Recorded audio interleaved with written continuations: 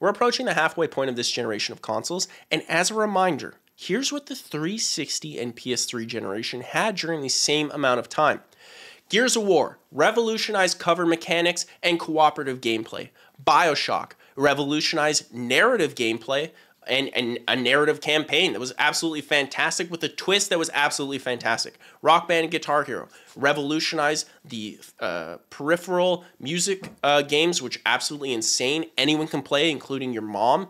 Wii Sports, talk about another game that revolutionized gaming for the casual audience. Anyone can play with just intuitive motion controls. Absolutely revolutionary. Halo 3, like, revolutionized FPS social mechanics, service records, file share, all that stuff. Post-game lobbies, insane. Custom games, they were huge. Halo 3 was a juggernaut. COD 4, this Call of Duty Modern Warfare, comes out and it has a revolutionary new control scheme. Okay, that LR control scheme, okay, the aim and then shoot, the ADS, it was not a thing back then. It just wasn't. It revolutionized that. It revolutionized multiplayer progression, which is still used to this day. And it revolutionized 60 frames per second in multiplayer games. Like, everyone has copied that now. That was a staple because of what they did with COD 4. Left 4 Dead 2 revolutionized multiplayer PvE mechanics with a director AI. Absolutely revolutionary. Mass Effect revolutionized serialized campaign where you can communicate and make decisions that would replicate over 3 games. Like, what is happening? Assassin's Creed came out 2007. Revolutionized an open world game with mobility mechanics. You can climb anything. Like, this was revolutionary. Elder Scrolls 4 Oblivion pretty much cemented the entire Bethesda, like, how things would work. Skyrim would then, like, master it, but Oblivion was, like, where it was at. Burnout Paradise, an open world car game that was actually good. Bring Burnout back. What are we even doing? Batman Arkham Asylum, a Metroidvania taken into the third person dynamic with a brawling mechanic that was revolutionary. No one had ever done that before. This is like the first Batman, and also Batman games weren't good. Grand Theft Auto 4 came out, was just like a gigantic leap forward.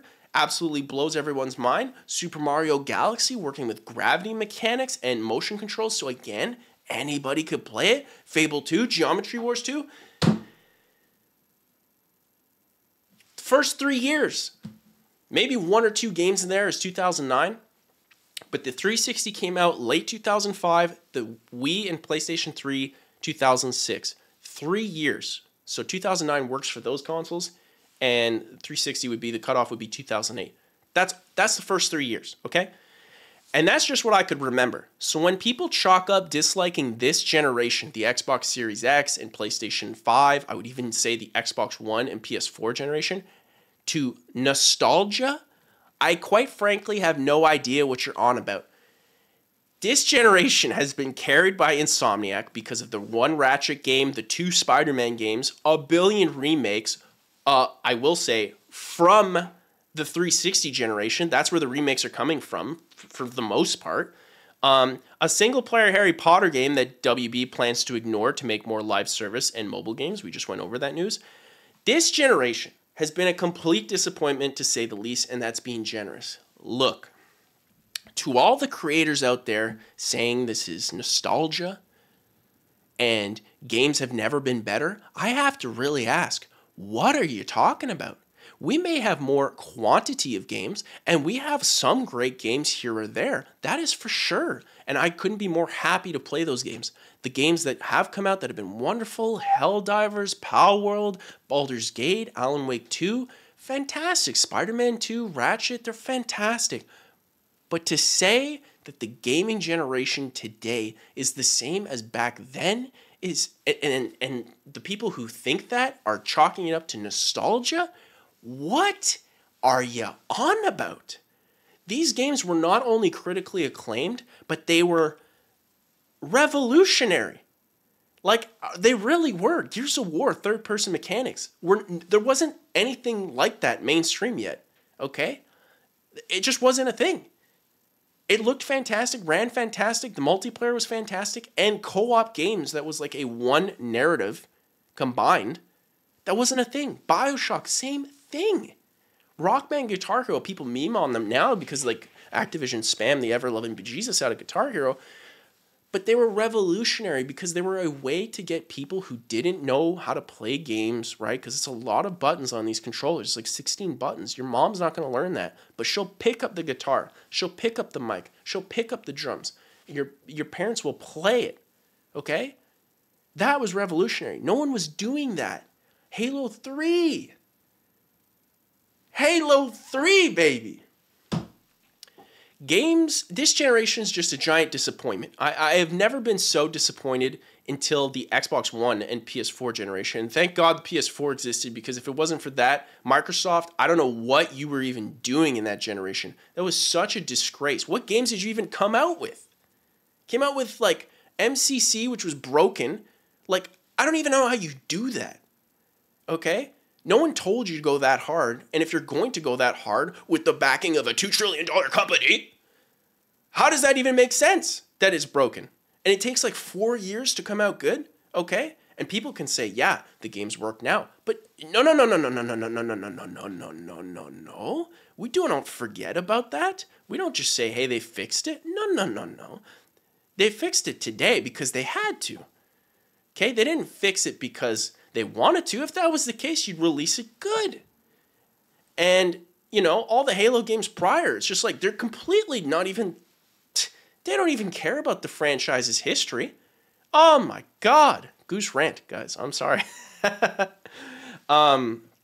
It's absolutely disgusting. In this generation, like I said, we have games, but they're not like the previous generation. And that's not coming from rose-tinted glasses. That's not coming from nostalgia. That's coming from objective facts. That list that I presented here is a subset of the revolutionary, and I'll stand by that, revolutionary games that pushed the genre or the industry forward. Gears of War pushed the industry forward. BioShock pushed the industry forward. Guitar Hero, Rock Band pushed the genre and the industry forward. It opened people up to new games. Halo 3.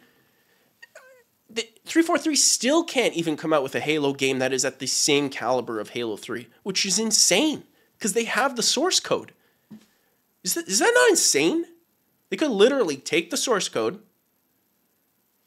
plop it in, rename it Halo 3.5, and then just build up from there. But they can't even do that.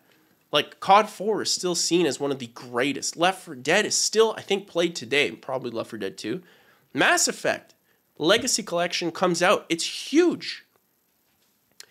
Hashaw says in the chat, the biggest thing we've got this generation is GTA 6. It's not even out yet. And that's true. And honestly, again, it's because the companies making these games now, and I'm not talking about Insomniac. Insomniac doing fantastic work. I'm not talking about, Larian, fantastic work. Remedy, fantastic work. But, like, man, this generation, the physical games are gone. Alan Wake 2 didn't even come out for physical. It's digital only. And at the same full price. Does that make any sense? It makes no sense. We're getting less for our money. And I'll tell you this. Those generation games, those revolutionary generation games, Gears of War, BioShock, Halo, Mario Galaxy, GTA 4, I put in the disc into an offline console or an online console, and I can play in 2 minutes. Pop in the disc to Halo Infinite. Pop in the disc to any of these, the new games coming out. You'd be lucky to play it in like half an hour. The download that you have, so the play experience is worse. The games are worse. They just are. They're not pushing anything. And that's why everyone's so hyped for Grand Theft Auto 6 is because we all know Rockstar's not making a game. Rockstar's making history. Okay? Say what you will about Grand Theft Auto 6, but Grand Theft Auto 6 will be history. It's already history. Like, the trailer has, I think, over 126 million views. It's insane. And people are hungry for it. There's a reason people love Rockstar's games, because after Grand Theft Auto 5, they just realized, we're not in the video game business, because the video game business is cringe. We're in the history business. We're making games that are historic. So when Grand Theft Auto 5 comes out, everyone will play it. Everyone's going to stop, and everyone's going to play it. When Red Dead Redemption 2 comes out, everyone is going to play it, and they're going to talk about it. And the same thing with Grand Theft Auto 6. Do we even think the next Halo game will have anything like that? Most people's thoughts will be like, will this work? Will this be feature complete on day one? Because none of them have ever been. Call of Duty is just cringe now. Like, the UI is bad. Like, the gameplay is like meant for people who take Adderall 24/7. Like, I can't even keep up. Like, it's just too fast, and like literally the guns are like fluorescent green and red. And it's like I'm blinded just playing the game. Yeah, it's just depressing. So I really don't understand the creators who chalk up this like thinking of the 360 and PS3 and Wii generation as nostalgia. I just don't get it. Chat, if you guys understand it, let me know. I'm willing to listen.